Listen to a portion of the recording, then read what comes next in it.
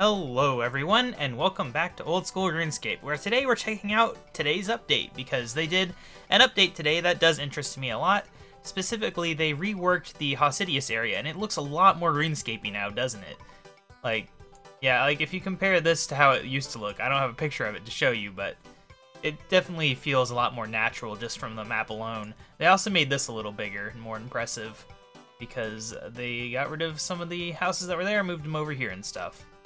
Made the tithe farm smaller because it was ridiculously huge for no reason. All sorts of stuff. So we're going to check that out today and also get prepared to work on the Lovakenge favor stuff because there is something we have to do first. But yeah, so here we are. We're on the edge of Hosidius. This is where they've put all of the saltpeter now, and they've got a deposit box around here somewhere. Don't entirely know where. And there's a clerk apparently. Oh, that's the deposit box right there, isn't it? I didn't even see it. I was looking right at it. Oh well. Yeah, overall this area just looks a lot nicer. We got the mature juniper trees, which are what we need to chop down in order to get ready to make dynamite. So we can go ahead and chop that. So yeah, next episode we will go ahead and do the grand tree, but I figured we might as well get started on this because it is like a 16-hour wait or something from putting these logs in to actually getting the item back. So it's not something I really want to have to do right when I'm ready to release an episode. Also, the music just vanished. I wish that there had been a poll option to get rid of that music, because I hate that music so much. Like, I still won't be spending time around here, no matter how nice it looks. Just because that terrible Hosidius music, it's so grating, so loud, so unending. Compared to all the songs in the mainland, it's just like, ugh, cannot listen to this forever. I'm not worried about getting like maximum efficiency out of these junipers. I just want to get one semi-full inventory. Looks like we'll have 25 logs, including the 2 that I already had in my bank and brought along. Luckily, these trees chop really fast. That's nice. I mean, I am a decent woodcutting level, so that helps. Decent thing. Oh no, not the song again. Alright, but anyway, we can go ahead and over here. Oh, that's interesting. These are like mountain camp style graphics here. Where all the monks and stuff are now. Down here somewhere there should be charcoal burners. I think maybe here. Ah, there's a bank chest down here. Ah, here we go. Yeah, it's like 600 GP per one.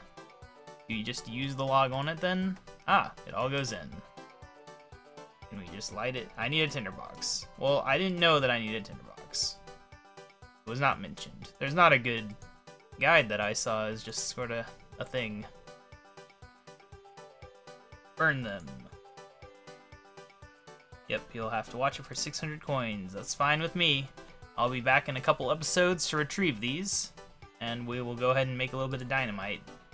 Seems like a very slow process getting up to the 15% that you need to do anything else in Lovakenge. I mean, if we look here, I was looking at this a second ago. Which one's Lovakenge? You are. Yeah, you can access the dynamite shop at 15, so that's not even helpful. You can't even use the dynamite until 100%. So what, you have to go all the way to 30% with dynamite then? There is a quest though, isn't there? I don't know what percentage is required for that, but anyway, we'll let that burn, and we'll go ahead and explore this fair town here. Hosidius town. Definitely feels a lot more like a town rather than before. Zia really just felt like it was a giant city centered around a castle, but now it does feel more like a separate thing over here. Still not perfect, and part of that's because I think the other ones need at least a slight rework. This is a big mine. Of course, I don't know like this area that well in the first place, so some of this stuff might just be slightly relocated and I wouldn't even realize that it wasn't new. Yeah, this is what the tithe farm looks like now. It's much more reasonable. Having that giant thing in the middle of the thing was kind of crap. Having it off to the side and much smaller looks a lot better visually. A lot less ridiculous. And we got all these things.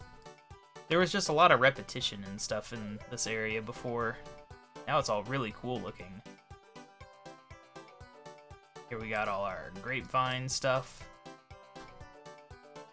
I don't know how much of this is new graphical stuff. It looks really shiny over here now, like new graphic shiny. But I don't know, maybe it was always all these graphics looking exactly like this. I got no clue. Maybe I'm just appreciating them more now. A pretty big house. Look around, you got some sparkly magic trees. We got a bologna plant, or a bologano plant, you know, whatever. Got my phone making noise, I'm gonna throw that away. Sometimes I forget and leave my phone right next to the microphone. It's kind of dumb. Okay, we got different music in the town center then? What song is this? The Forlorn Homestead. It's just that very calm song. I mean, I don't think this really fits either. Neither song really fits the attitude of the area. But yeah, this is a pretty nice looking town center, isn't it? Like, it feels unique, and it's got bologna plants and Gala Nova plants. Is that it?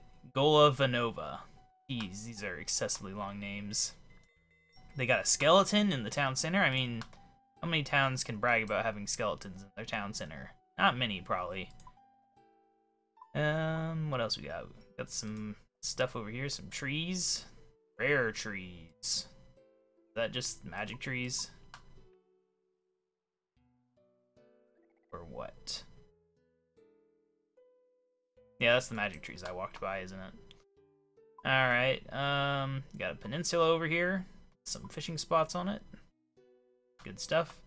Yeah, I really like how this looks. This is really nice. I don't know if they've gotten like better map making tools or something, but okay, I really like the unicorn beach party over here. This is excellent. I'm kind of sad that the unicorns are leaving the beach party now. A cormorant, giant rats. We got so many animals, which makes sense. I don't know why they're farming imps, but they are. I think we've seen basically all there is to see, though, really. I mean, we could go over here and check this stuff out, but I don't really think that's very different. And really, the castle is the big thing. I guess we can do a loop around, and that'll be it for this episode. I just wanted to check things out. Since these things keep changing, like, it's kind of important to me to record what they look like. Okay, this is different. So this is... Was this always like this? I don't know. I could look at the news article. They have a before and after picture. So I could definitely see if that was there before. The answer is no, it was definitely not there before. Yeah, I thought so. It does kind of make sense that they would have something like this right at the port. I mean, you gotta welcome people with your military force as they arrive on the continent. I guess there's also like a meme about extending this all the way out to here. I had not heard of this meme until like yesterday. There is a gravestone. Alright, I want to see the castle though. It's supposed to be a little cooler looking. It's definitely big. What all we got inside here? We got a whole bunch of houses. Got some flowers, exciting stuff. Magic tree, that's nice. It's time for a king. The council is corrupt. Yeah, this definitely is quite a castle now. A lot more impressive than it was before. And then we got this place here. I think they said they're gonna move the dark beasts out of there. I don't know, I think that was in the poll related to Prif Dennis. I guess there's dark beasts in there. I don't know. I mean, it's not like I can fight them with my levels. My levels are kind of pathetic. Yeah, overall, I would rate this little mini rework a 10 out of 10 so far. We got these guys here, the place where I got most of my cooking levels because it was really easy. I don't know if they've nerfed it at all, but at least when I did it, it was a great way to train. What else we got over here? I gotta keep checking the map. I do like how well this map works. It's very nice. We got one more house we can look at, and the Forthos Ruin. This is a lot of maple trees this guy's got. I like having the maple trees just thrown in randomly. I never liked how they were just this one little thing off in nowhere land. And that was about it for them. Yeah, we got this house here. Got a farmer in the backyard. I don't know who lives here. They got a strange casket, though. Guess that's for clue scrolls, then. I don't know. I don't do clues very much at all in here, because I don't have the levels and stuff. Alright, how do we get down to the ruins? Have to go over the bridge, I guess, which I'm going completely the wrong way for. It's absolutely terrible. These ruins look pretty cool too with the ivy and the stuff. Makes me wish there was ivy in this game, but I don't think there is there?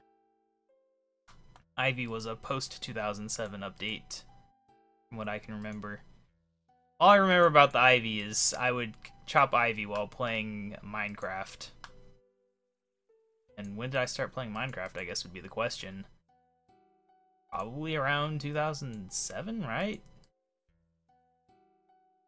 I have no idea. It's really hard to remember.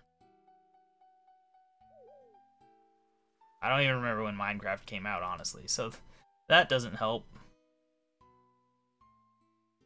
Maybe it was later than 2007.